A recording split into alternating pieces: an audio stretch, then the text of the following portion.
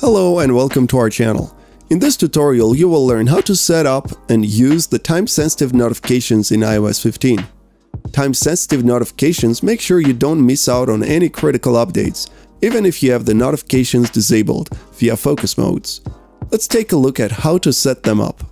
To customize time-sensitive notifications, go to Settings, Notifications, tap on an app of your choice. Make sure Allow Notifications is enabled. Then, enable time-sensitive notifications.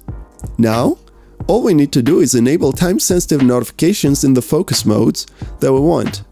To do this, go to Settings, Focus, and tap a mode of your choice.